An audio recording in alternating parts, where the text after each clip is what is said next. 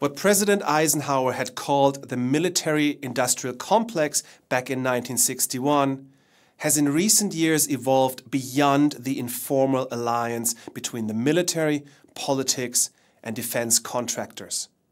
It now includes the media, Hollywood, toy makers, and the commercial gaming sector. That's why most experts today speak no longer of the military-industrial complex. Instead, they have dubbed it the Military-Industrial Media Entertainment Network, or MIMEnet. The MIMEnet points to the close and informal collaboration that crosses the boundaries between militaries, politicians, arms manufacturers on the one hand, and the entertainment industry and academics on the other. It points to a new development in which the entire spectrum of the media today is mobilized for warfare in the information age. How did we get there? What does the MIMEnet look like? What are the possible interests that have brought about this new form of collaboration of such diverse actors and industries? And how does it function? Our starting point is Hollywood and the symbiotic relationship between the movie industry and the military.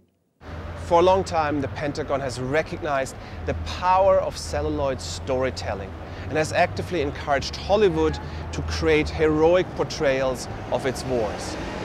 The relationship between Pentagon and Hollywood originated in the early 20th century. But it was in the 1930s and in particular the 1940s where this relationship was cemented.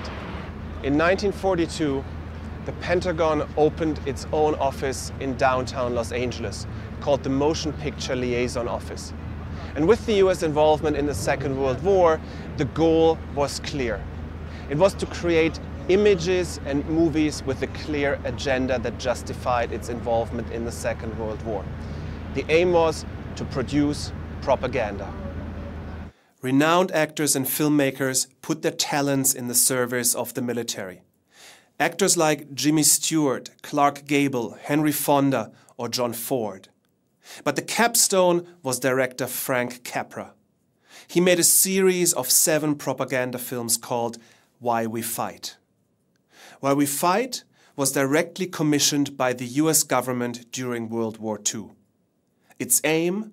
To justify to American soldiers their involvement in the war and to persuade a non-interventionist nation of the need to fight Nazi Germany and Imperial Japan.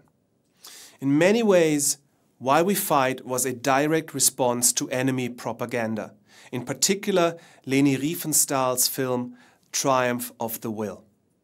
And in the heyday of the Second World War, no one really minded the propagandistic nature when the cause seemed so just. And even though much time has passed since, and even though propaganda has become less open and more subtle, the collaboration between the Pentagon and the Hollywood film industry has continued. Most American war movies over the last few decades have been produced in close collaboration between show business and the military. The long list includes famous movies like Top Gun, Pearl Harbor, Black Hawk Down, Wind Talker, and We Were Soldiers. And this relationship is symbiotic because both sides benefit. For the Pentagon, films are powerful means to create heroic myths and to rewrite history. They serve as recruitment tools to provide a steady flow of willing young patriots into military service. For Hollywood, collaborating with the military gives them access to billions of dollars worth of military kit, from helicopters to aircraft carriers, enabling filmmakers to make more spectacular battle scenes, which in turn generate more box office revenue. Provided, of course, that they accept the Pentagon's advice, that they toe the party line, and that they show the military of the United States in a positive light.